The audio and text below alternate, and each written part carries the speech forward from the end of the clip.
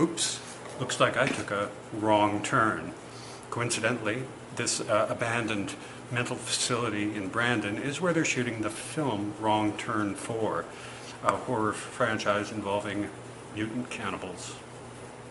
You know, I try to save everybody and it keeps going wrong. And I keep taking them to where I think I can save them, and then they catch us and people keep getting killed.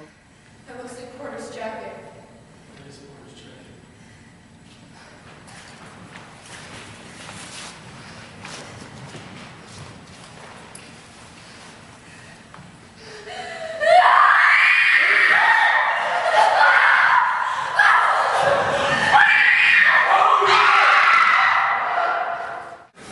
Yeah, I'd say I'm the most twisted because it's like, I feel like basically I'm still 6 years old in my mind because I've never felt pain in my life, and I go around basically chasing frogs, but they're humans.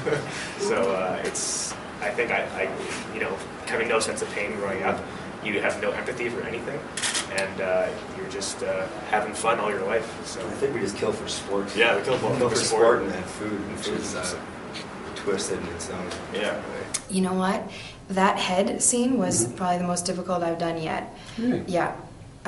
We've only killed off a couple people so far, and it's been a lot of running away from the bad guys and screaming and panicking for your life. But to open up and see a body part, that was my first scene like that, and that was really, really difficult. Because I know Dave, who plays Porter, he's a good friend of mine in my acting class, and that was just really difficult. It was just, they did a great job. Doug Moore was amazing, and that was really the creepiest head I've ever looked at. We're more excited to have him play the characters than to actually do all the action. Yeah, Declan's quite trusting of us, we're seeing. He's really letting us utilize our background for these characters, so we can take sort of full advantage of our stunt background to really make the shots and make the scenes. Yeah, no, I haven't strained too much, so I mean, maybe we'll see how it feels tomorrow, but yeah, no. Result of the screaming or being strangled? No, that was fine. I totally applied my own pressure. Okay. So just the gurgling and the screaming and yeah.